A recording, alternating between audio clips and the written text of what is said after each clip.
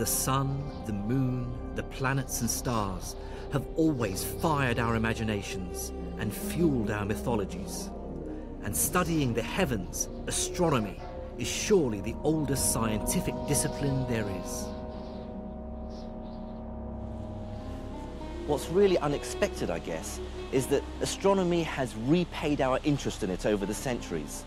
Time after time, it's been the place where new ideas have emerged, and it's often led the rest of the sciences. I'm a professor of physics at the University of Surrey, and the ideas and theories of the great European scientists like Galileo, Newton and Einstein lie at the heart of my work. But there's another side to me. I'm half Iraqi, and I'm keen to investigate stories I'd heard as a schoolboy in Baghdad of great astronomers from the medieval Islamic world whose work shapes the discoveries of these later Western scientists. So I'm going on a journey through Syria and Egypt to the remote mountains in northern Iran to discover how the work of these Islamic astronomers had dramatic and far-reaching consequences. There I'll discover how they were the first to attack seemingly unshakable Greek ideas about how the heavenly bodies move around the earth. It was Islam that paved the way for one of the greatest upheavals in the history of science.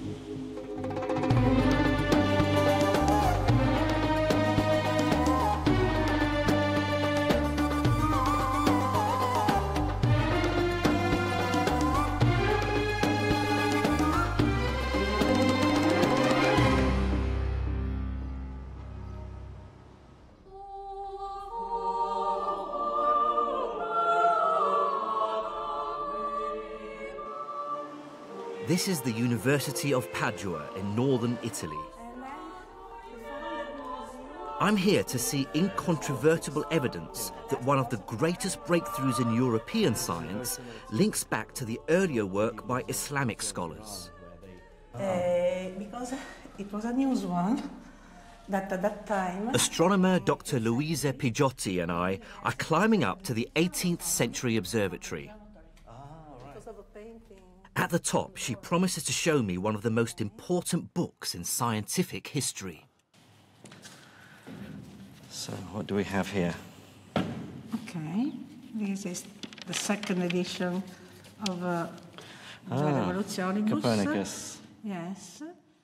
This is De Revolutionibus Orbium Celestium, which was published in 1543 by the Polish astronomer Nicholas Copernicus. I'll be careful. Is it the second edition?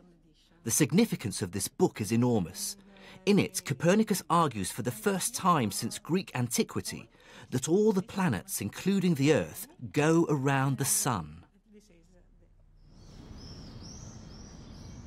For thousands of years, everyone had believed a very different view, that the Earth is static and everything, including the stars, sun and planets, move around it. And here there are all his system. Okay. Oh, there we go. And Sol, the system. the sun in the middle. It's a famous drawing. Yes. This one. Oh yes, and there's Terra. With the moon. With the moon with going the moon. around it. Okay. Yes.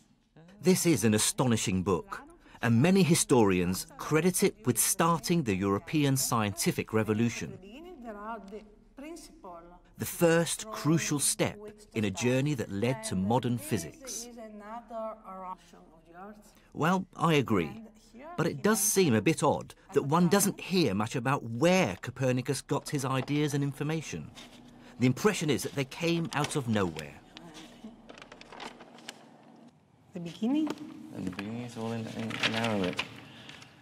It certainly is a real revelation to me that he explicitly mentions a 9th century Muslim for providing him with a great deal of observational data, an astronomer who lived in Damascus called al-Battani. Like all the great scientists of the Islamic Empire, al-Battani lived in a culture without portraiture. All we have are later impressions of what he might have looked like. And here he mentioned Hipparchus Calippo, Ptolemy, and so on, and he started to mention what he called Macometus Aratensis, and means Albatani. Okay. And then this second book here. And the second book is, we can look at the beginning in Latin. I see, we can open it. Copernicus, in fact, made extensive use of Albertani's observations of the positions of planets, the sun, the moon, and stars.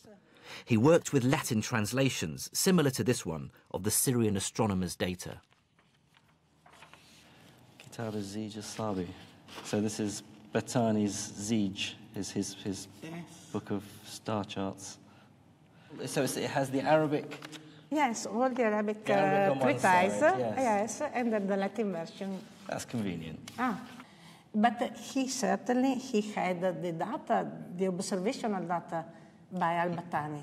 And, you know, And Copernicus's book is full of clues that hint at other past sources.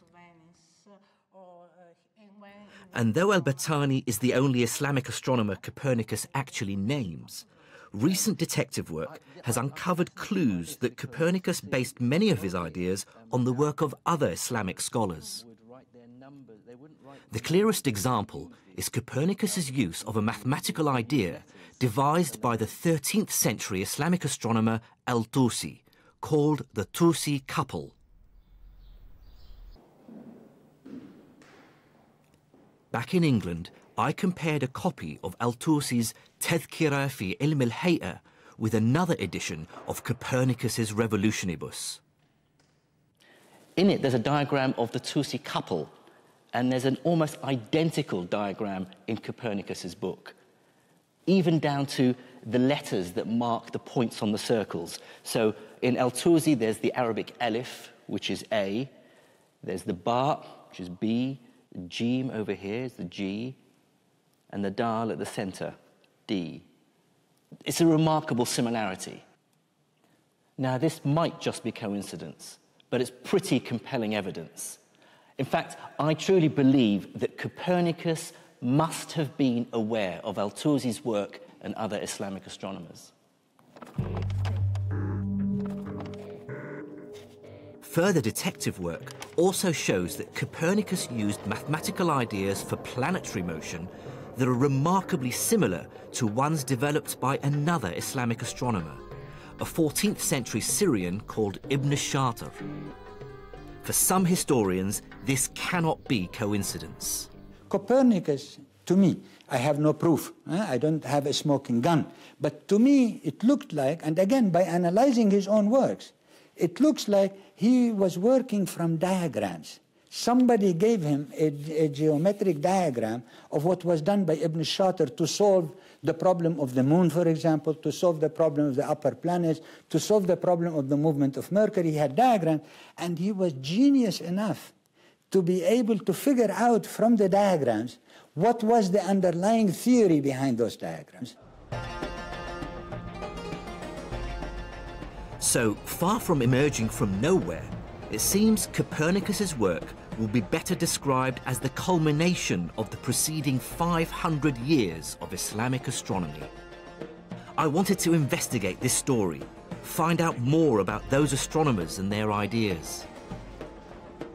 But before that, I wanted to investigate an even deeper question. What actually motivated medieval Islamic scholars' interest in astronomy?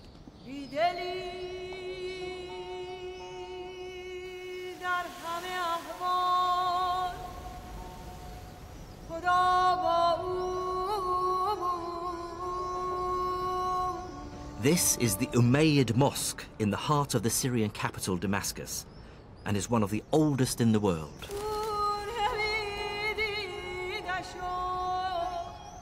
And I'm here on a kind of treasure hunt. Well, it says in the book that there is a sundial on the top of the Arus minaret, the bride minaret over there. So we'll see whether it is there or not. So this is Dr. Reem Turkmani, an astrophysicist and medieval astronomy expert from Imperial College London. And we're looking for one of the most accurate sundials made in the medieval world. And equally exciting for me is the fact that it was made by one of the Islamic astronomers who had so heavily influenced Copernicus, Ibn Shatir. Let's see.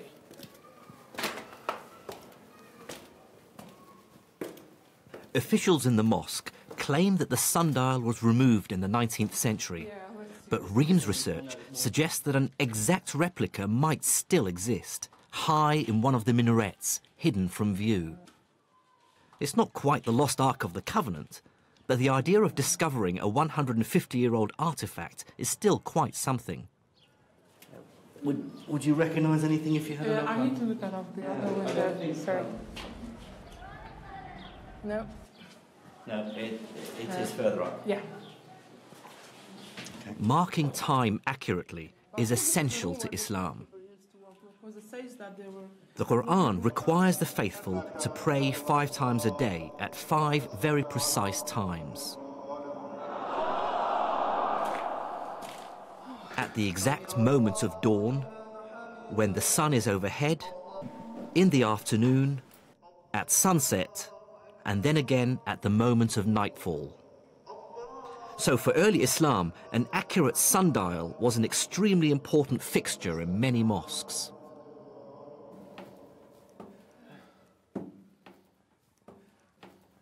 That's it, I found it. I found it. Yeah. So here it is, right. That's it, look. Just as described in the book. It's hidden by the pillar. Yeah, no wonder they didn't know that it exists here. We've It's got in our all mosque. covered with the pigeons filth. Pigeon crap. Yeah. Oh, Oh, great, thank you. try that. So, let's see. Okay. So, now, this consists of 3 sundials. The main big one, and there's the northern one and the southern one. There is a line here for Salat al-Dhuhr, the midday prayer, and there is one for the afternoon prayer. Ibn Shatir had calculated the arrangement of these lines so that the sundial remains accurate all through the year, even though the length of the days change. They will have Yes. the timekeeper. It's Yeah. a very important job. So he would sit here watching the shadow. exactly. And exactly the precise moment for prayer, Yeah. he'd signal to the muezzin to start Yes. the call for prayer. Exactly. Okay.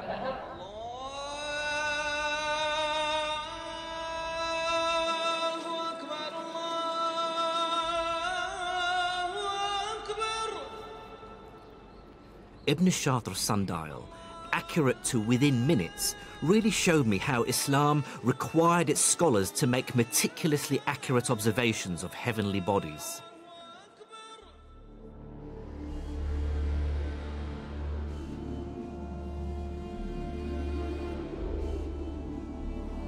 And I began to understand why Copernicus was so impressed by the work of his Islamic predecessors.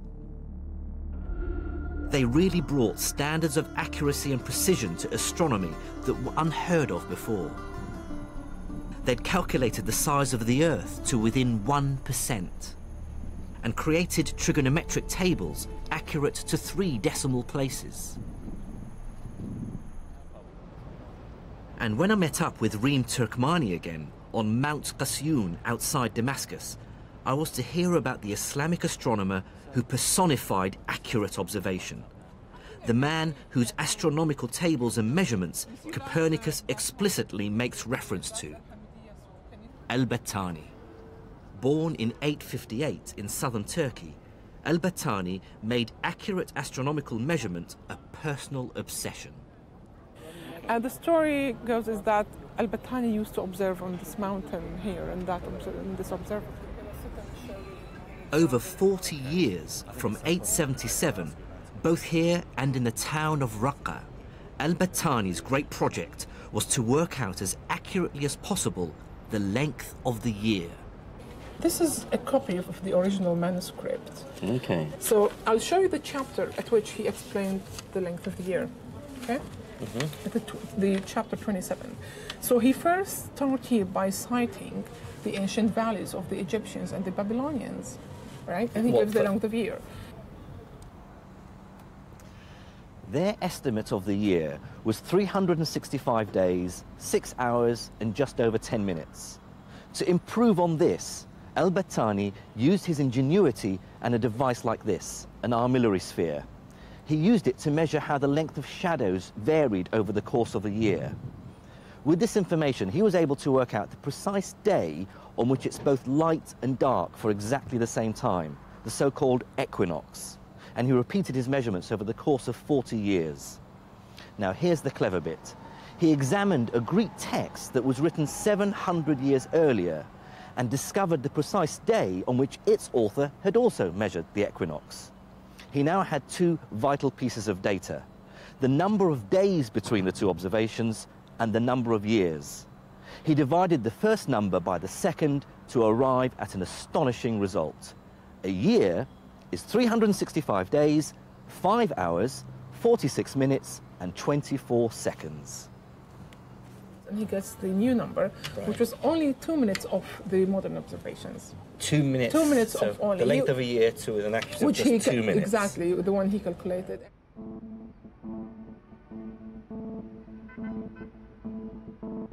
What's astonishing about the accuracy of Al-Battani's measurements is that he had no telescope.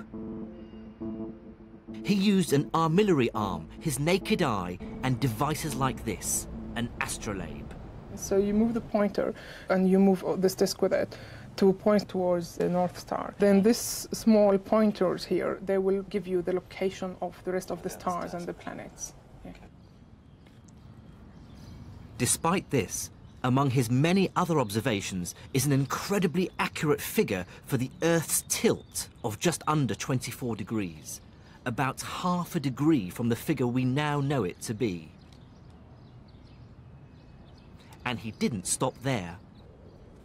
He measured variations in the diameter of the sun to such accuracy that it led him to an astonishing conclusion. This distance, the furthest point the sun reaches from the Earth during the year, known as the apogee, actually changes from one year to another. Also, his tables showing the position of the sun and the moon, which is what Copernicus refers to some 600 years later, set a new standard in precision and accuracy. So Al-Battani and his fellow Islamic astronomers were clearly good observers. But so what, you might ask?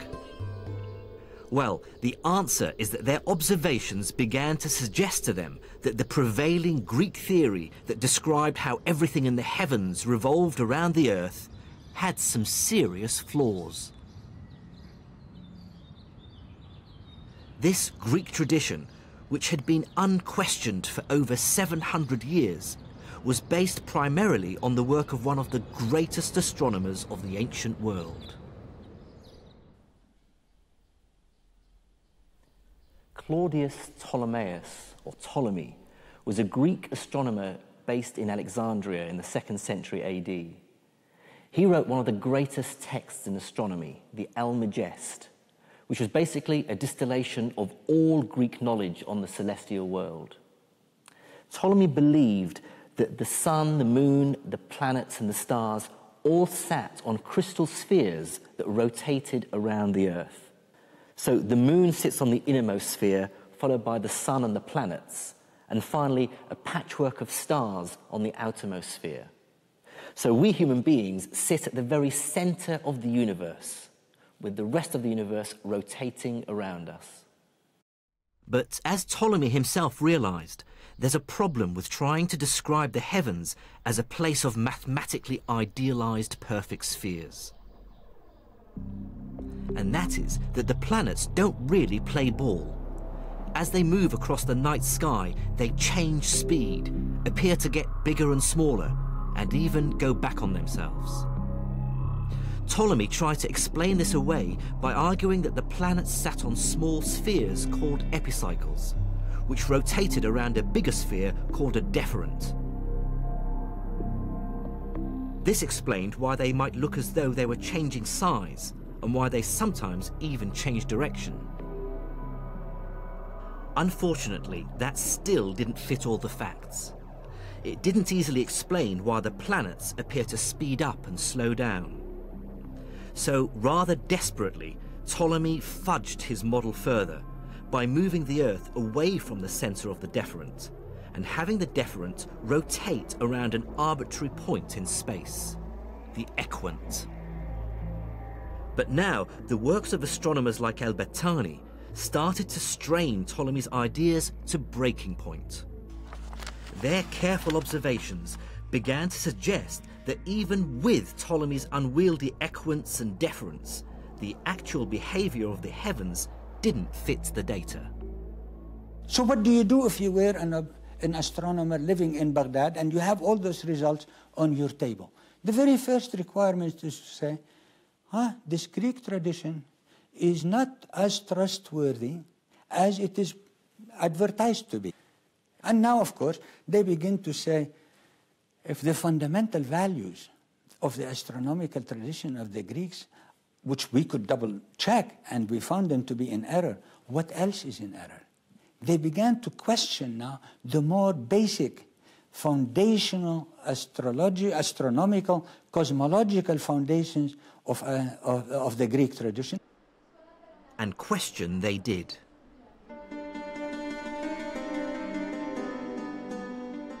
What's absolutely striking about the writings of Islamic scholars by the 9th century is the increasing use of the word shukuk, which in English means doubts.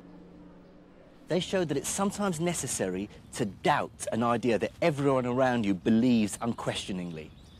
Islamic doubting of Greek astronomy began the slow process of undermining the notion that the Earth is at the centre of the universe. To doubt takes great courage and imagination. But if the great dialogue between Islamic and European astronomers shows anything, it's that doubt, or shukuk, is the engine that drives science forward.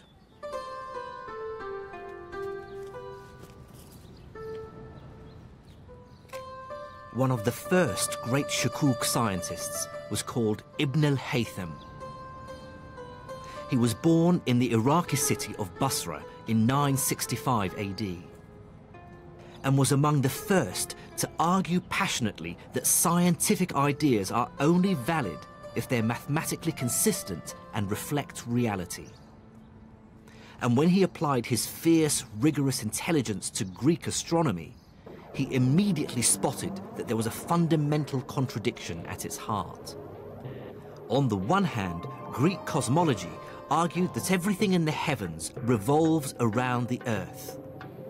On the other hand, Ptolemy, in his Almagest, argued that if you want to mathematically predict how the sun and planets move, you have to pretend that they go around an arbitrary point in space, the so-called equant. This is clearly a contradiction. The heavens can't both go around the Earth and not go around it at the same time. Ibn al-Haytham hated this nonsensical contradiction. In the early 11th century, he wrote a paper, Al-Shukuk ala Ptolemaios, or Doubts on Ptolemy. In it, he writes with barely contained frustration, Ptolemy assumes an arrangement that cannot exist.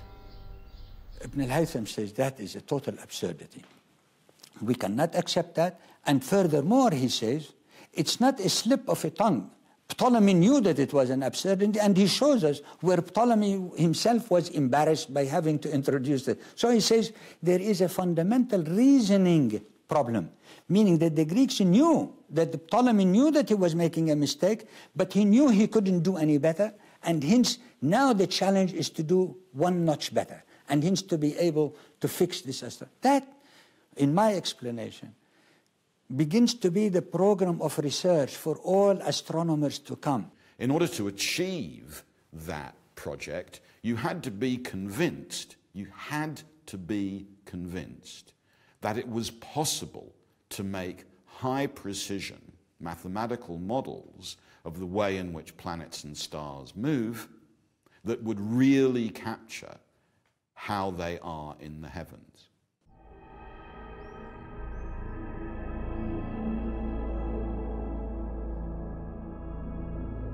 Ibn al-Haytham, in effect, laid down the challenge for all astronomers who followed, which was to come up with an explanation for how the heavens move that is both mathematically consistent and agrees with what we observe.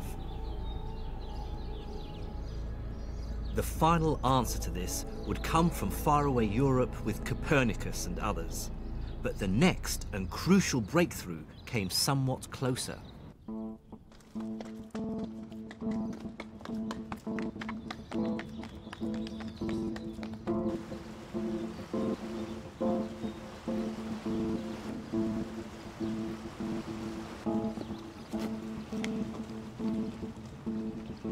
The top of this mountain in northern Iran was the adopted home of the man who was the next of Copernicus's Islamic influences, Nasruddin al-Tusi.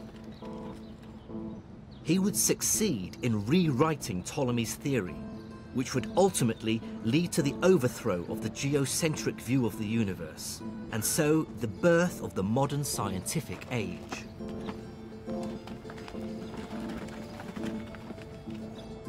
This is the remote castle of Alamut, al-Tusi's adopted home. For many years, it was the home of a Muslim sect called the Ismailis. It's a lovely secluded spot, and it was the center of the Ismaili movement. It's not surprising that al-Tusi would find a home here. And it wasn't just him. Many other scholars were gathered here, and there seems to have been a library. It was a center for learning as well as a military stronghold.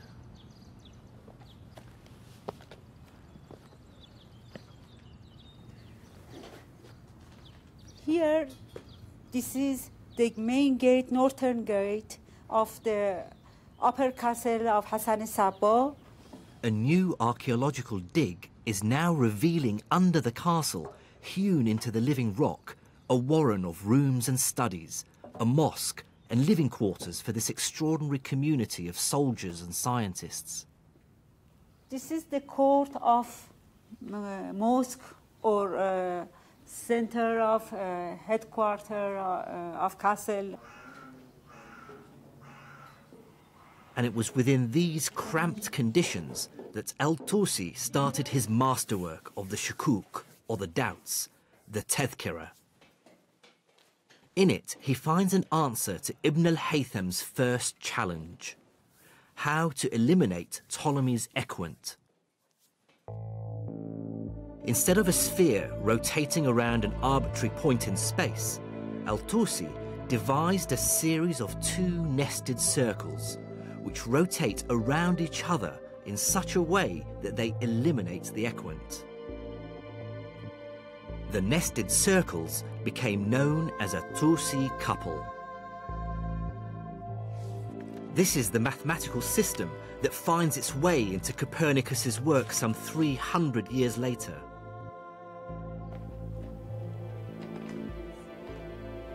Having found a solution to the equant problem, al-Tusi now wanted to complete the task Ibn al-Haytham had started 200 years earlier: to find a consistent mathematical description of the movement of the celestial bodies.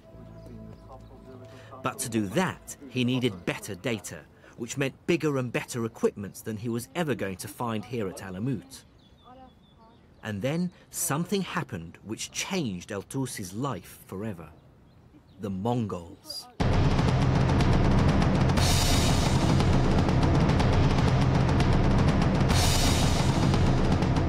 Streaming in from the east, an army of Mongols, led by Haluga Khan, marched into Iran, crushing everything before them. By 1255, they had reached the foothills of Alamut, intent on its destruction. Then, in a brilliant piece of diplomacy, al-Tusi managed to both save his own skin and satisfy his scientific ambition. He visited the Mongol leader and played on his deep astrological superstition. Convincing him he could tell the future if only he had new equipment, al-Tusi persuaded the Khan to make him his head scientist and to build him just a few hundred miles away, perched on a hilltop where the air was clear, the largest observatory the world had ever seen.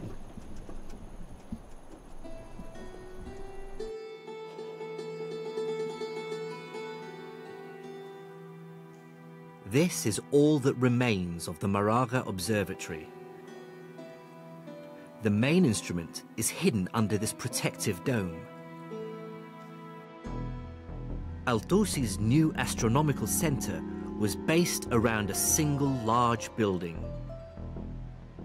Inside was an enormous metal arc, an armillary arm, 10 meters across. On its circumference were marked angles in degrees and minutes. The scientists would line up the celestial object under study with a central point on the arc, and then make a reading from the markings on the arc, giving them the definitive, accurate position of the object in the sky. The building was also surrounded by smaller astronomical equipment, libraries, offices, and accommodation. The observatory even had its own dedicated mosque.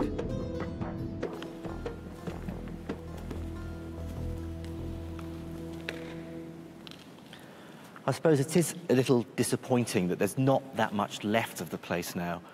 So you really have to imagine what it must have been like back in its heyday. After all, what Al-Tusi built here was nothing less than the world's greatest observatory for 300 years. And like any modern-day international research institute, he brought together the world's greatest astronomers from as far away as Morocco and even China. I mean, it must have been a really great, buzzing atmosphere to work here.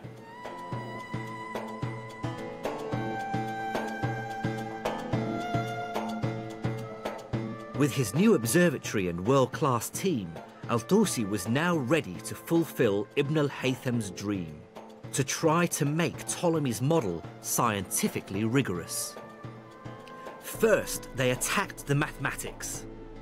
As well as the Tusi couple, they invented other systems of planetary movement. And with these new systems, they were able to calculate mathematically consistent models for many of the celestial bodies. Mercury, Venus, Mars, Jupiter, Saturn, and the Sun and Moon.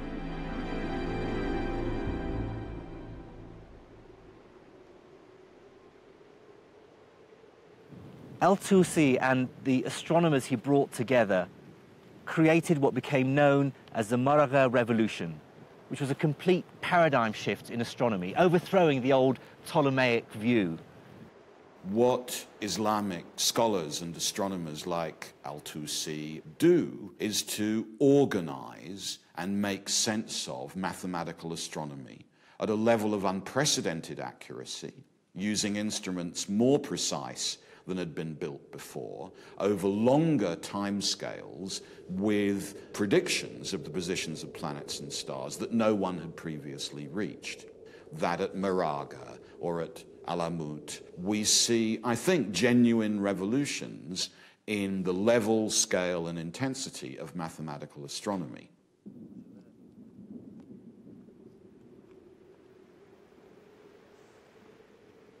But there was still a problem. The new models were mathematically coherent, and they dispensed with Ptolemy's unwieldy equant. But they still firmly placed the Earth at the center of the universe, and that inevitably meant that their descriptions of the heavens were intricate and complicated, with epicycles, deferents, and couples. It was like some great cosmic gearbox.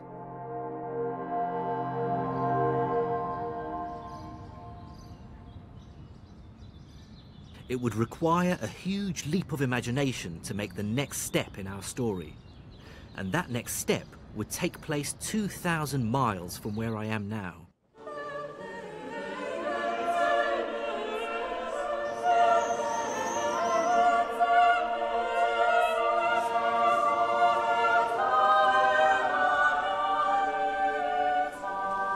In my view, the last phase of the Maraga Revolution took place not in Iran or anywhere in the Islamic Empire, but here in northern Italy.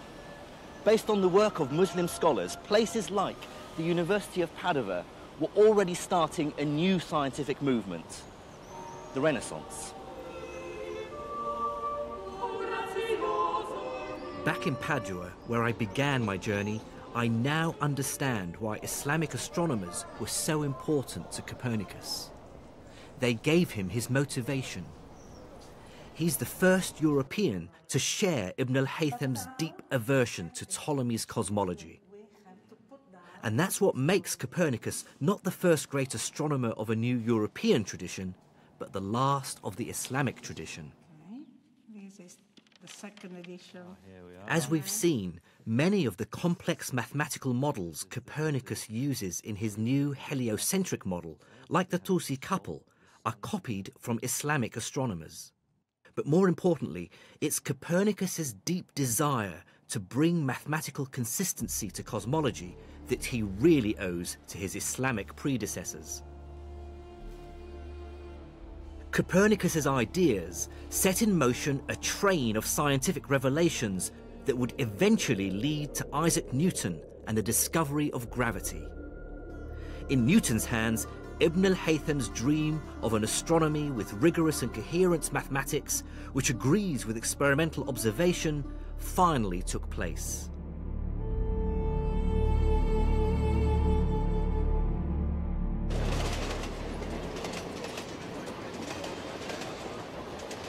But this begs two crucial questions. Why was the great astronomical project which Islamic astronomers began completed in Europe and not in the Middle East? And how did knowledge of Islamic science get to Europe in the first place?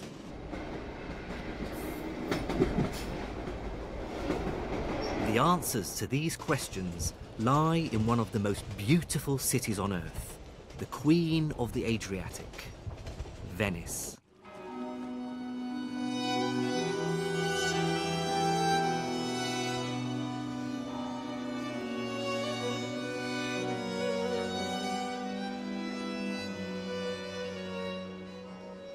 Venice was founded on a swamp off the coast of Italy and felt itself separate from Europe and not bound by its laws and traditions.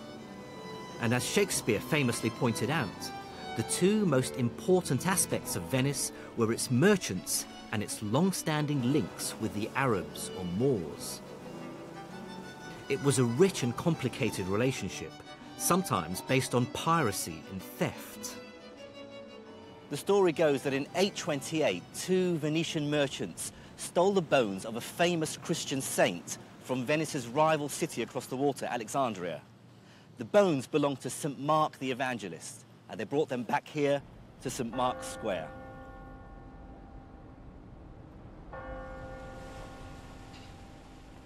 But without doubt, trade with the East brought to Venice great wealth and an exchange of ideas, customs and people, as Venice expert Vera Costantini showed me. So this is called Campo dei Mori because, as you can see, at the corners there are statues of what were called Moors. Yeah. Oh, there's another. Yeah, there's another one with a turban. The beard was recommended to Venetian merchants even when they went to the East.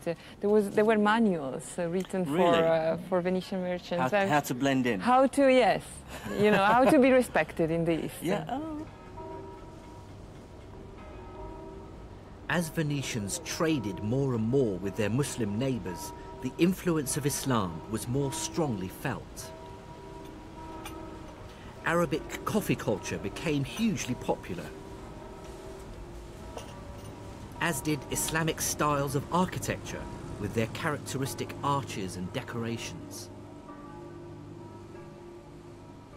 So the next thing I want to show you is the Palace of the Camel. When Venetians traded in the East, the unity of measurement of a load that could be loaded on a dromedary was called a carico. And it was the exactly same unity of measurement they had in the East, and it was called yoke. So it's not coincidence that they... No, it's not, that they actually imported that unit of weight? Yes, of measurement, yeah, of weight. And with the Arabic trade came the Arabic books.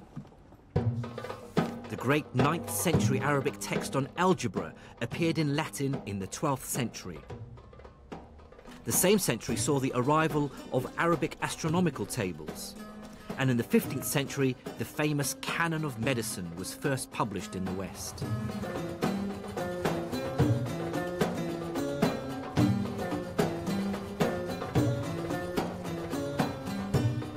And this influx of learning seems to coincide with a great historical shift. The engine of science begins to move west, from the Islamic world to Europe. That's where the great breakthroughs from the 1500s would mainly take place.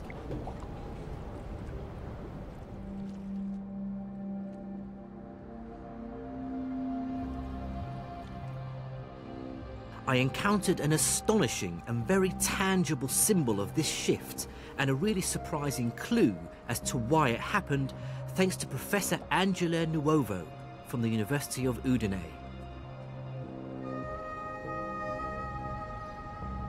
"20 years ago, in this library on one of the islands of Venice, Angela discovered the only surviving version of a 500-year-old book."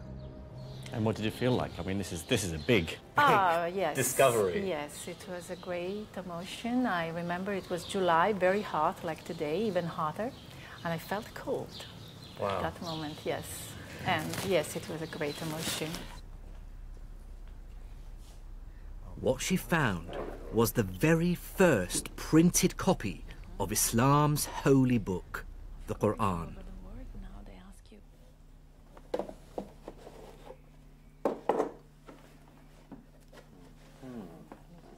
This is the first time she's seen her Quran since she discovered it 20 years ago.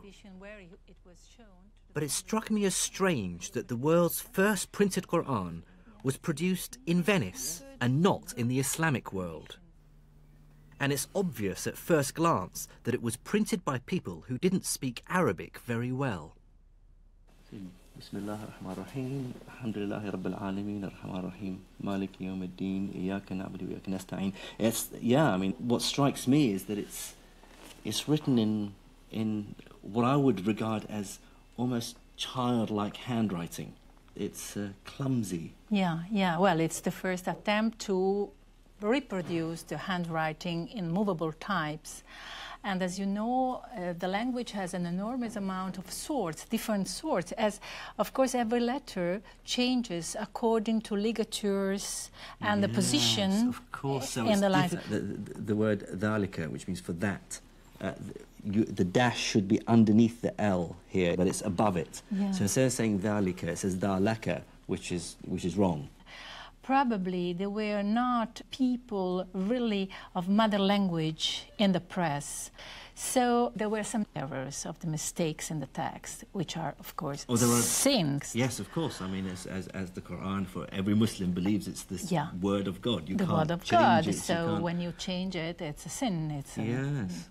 How was it first received, do you think, when it was published? Well, yes, the idea is that the hypothesis is, and I think it's true, that it was an enormous failure from really the business point of view, as the Muslim didn't accept the printing press for centuries, and probably the whole copies of this book were destroyed. So we don't have any other copy. Probably the only one that remained in the Western world is this book. I felt that the failure of this printed Quran to catch on in the Islamic world spoke volumes.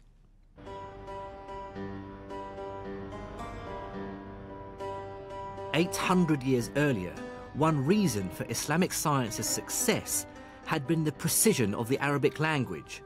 With over 70 different ways of writing its letters and many extra symbols to define pronunciation and meaning, it allowed scholars of many different lands to communicate in a single common language." Now, with the arrival of the printing press, scientific ideas should have been able to travel even more freely. In the West, books printed in Latin accelerated its scientific renaissance.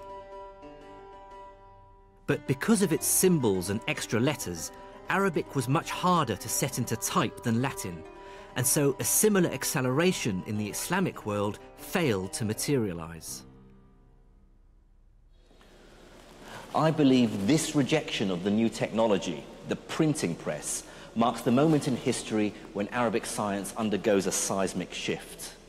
Europe has embraced Greek and Arabic knowledge and the new technology, and Galileo and his ilk are poised at the cusp of the Renaissance. It has been a turning point both in the history of the Venetian printing press, who used to be extremely powerful. I mean, it's the limit of expansion, let's say, and in the history of the relationship, the cultural and general relationship between the East and the West, as acceptation of printing would have meant the acceptation of the first important technology. So, you know, the two histories started to differ very much, as you know. This initial rejection of printing was one of the many reasons that caused science in the Islamic world to fall behind the West. It coincided with a host of global changes, all of which affected the way science developed.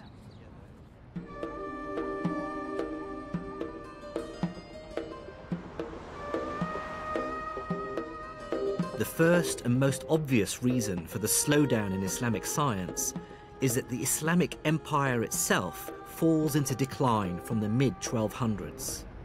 One reason for this is that it's under attack from all sides. From the east are the Mongols.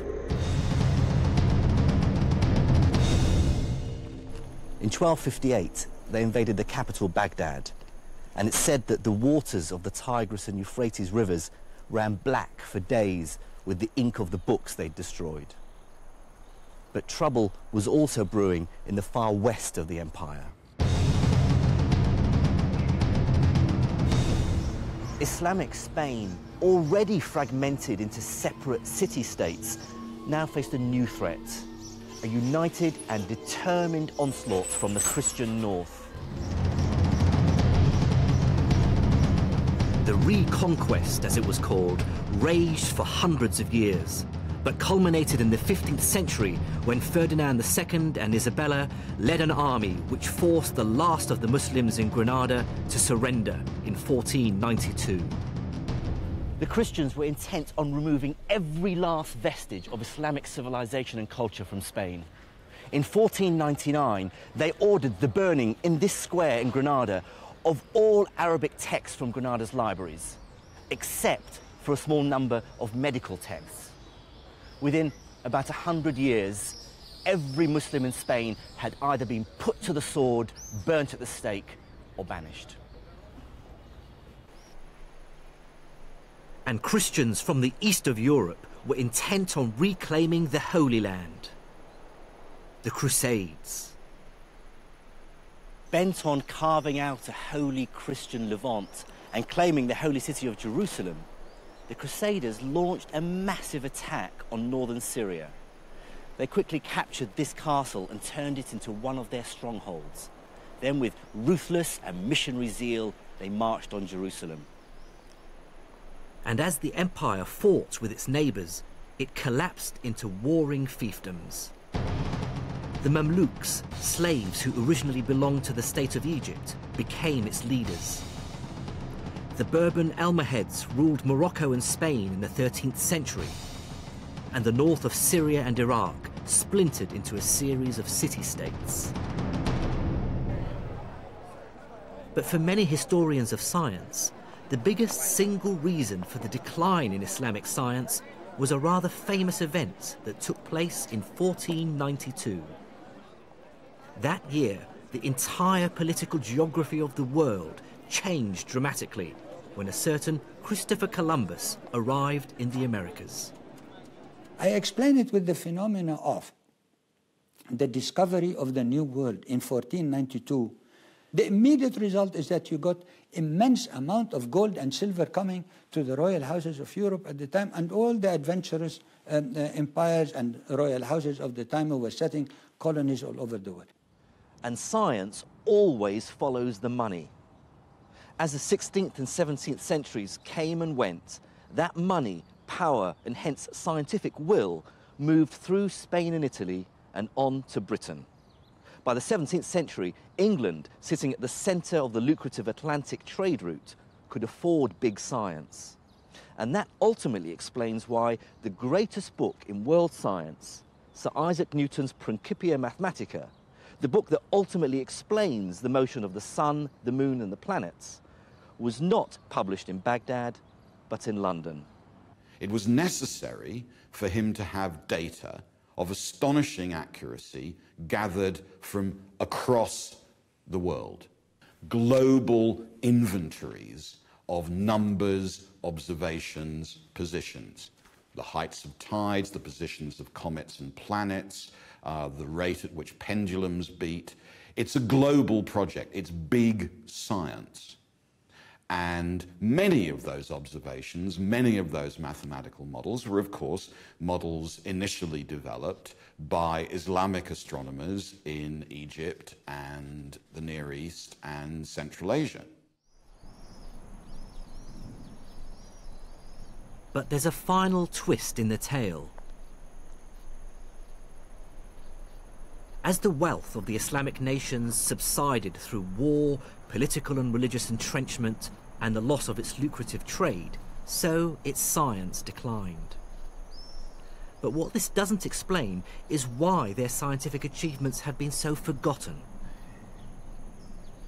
And that's partly because, as Europeans colonized great swathes of the Middle East and Asia, they actively encouraged the idea that the civilizations they encountered were moribund and in decline.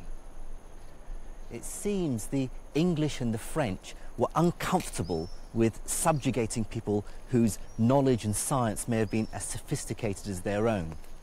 So it became important to portray the Islamic world in a very specific way. Namely that, yes, they once were very sophisticated and they had great scientists and philosophers, but of course now they've fallen into decay. Somehow, this point of view made the whole colonial enterprise seem much more palatable. One of the most fascinating developments, I think, in the history of the encounter between Western Europeans and other cultures is a kind of shift which has got fundamental and terrible consequences amongst Western Europeans when they start to reflect on why they are superior. It doesn't often cross Western Europeans' minds that they might not be superior to everybody else. For a very long time, after all, Western Europeans in general, the British for example, supposed that their superiority lay in their religion. But then I think around the 1700s, we begin to see a shift. And the shift is from claiming that the reason for European superiority is its religion to the reason for European superiority is its science and technology. Eventually it ends up with the famous phrase, we have the Gatling gun and they do not.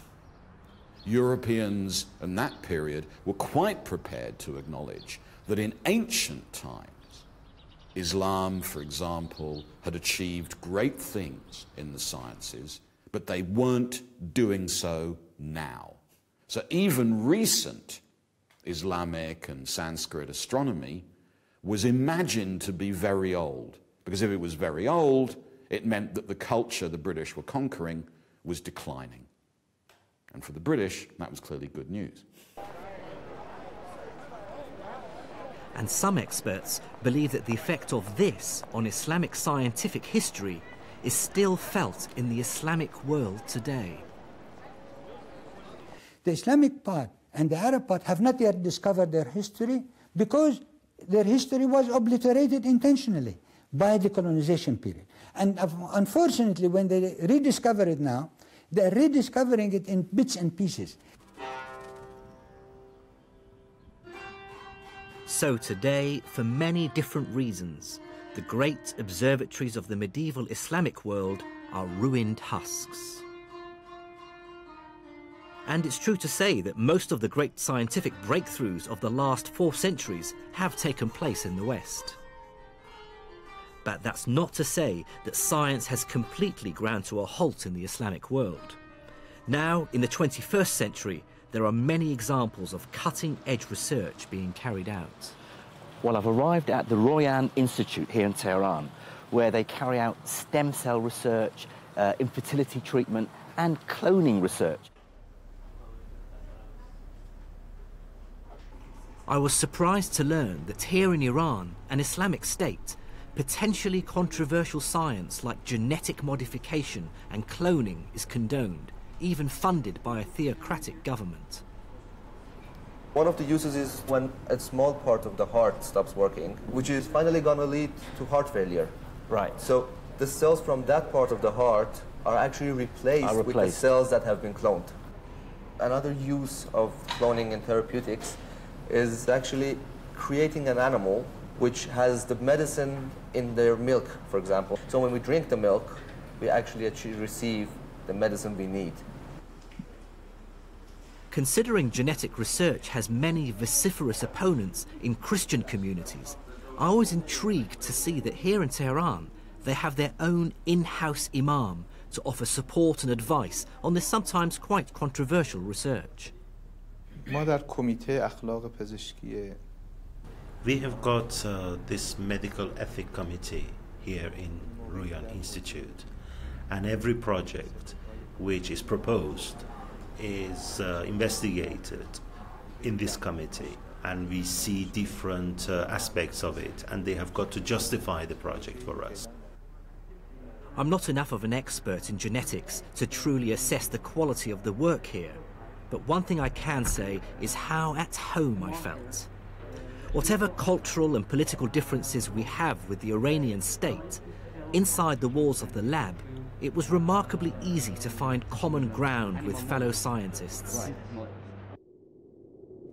Nature's rules are refreshingly free of human prejudice. That's something the scientists of the medieval Islamic world understood and articulated so well. In the 9th century, Al-Khwarizmi synthesized Greek and Indian ideas to create a new kind of mathematics, algebra. The polymath Ibn Sina brought together the world's traditions of healthcare into one book, contributing to the creation of the subject of medicine. In remote Iranian mountains, astronomers like El-Tusi paved the way for scientists working hundreds of years later in Western Europe. These scientists' quest for truth, wherever it came from, was summed up by the 9th century philosopher Al-Kindi, who said, "It is fitting for us not to be ashamed of acknowledging truth and to assimilate it from whatever source it comes to us. There is nothing of higher value than truth itself. It never cheapens or abases he who seeks."